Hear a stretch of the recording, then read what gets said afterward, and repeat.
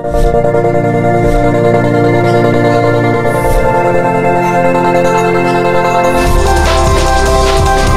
be innovative, you need to have multiple perspectives. Just like on the definition of sustainability.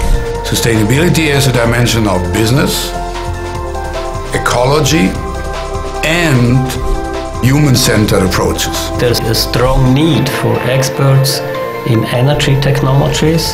The fossil period is a short peak in human mankind, and we have to search for new solutions for the future. Switzerland's a pretty good place to start because it's a relatively small country. You can prototype things in a very controlled manner in Switzerland. Switzerland's also quite progressive in some of these energy technologies. We have participation both from students and lecturers from around the world. We get different perspectives, we get different backgrounds, we get different disciplines. And that helps students think outside the box, but it also gives them this international perspective on sustainability. We really want them to do things and then learn the theory and practice while they are doing this. And it's very new I think, for all of them. This mathematics which I'm teaching is useful in very different aspects. You could think of it as the language which is necessary to understand physics.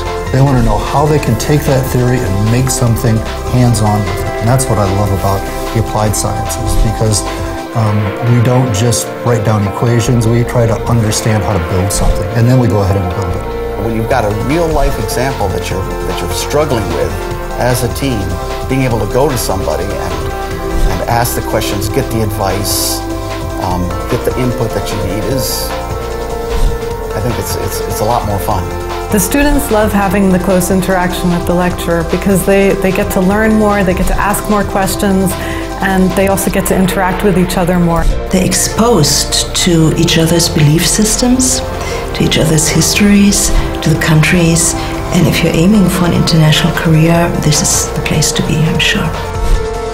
Students in our program learn how to assess technically the production, storage, distribution and application of energy. They also learn how to assess it from a financial perspective and optimize solutions, and then apply it in case studies, also with regard to ethical and social standards.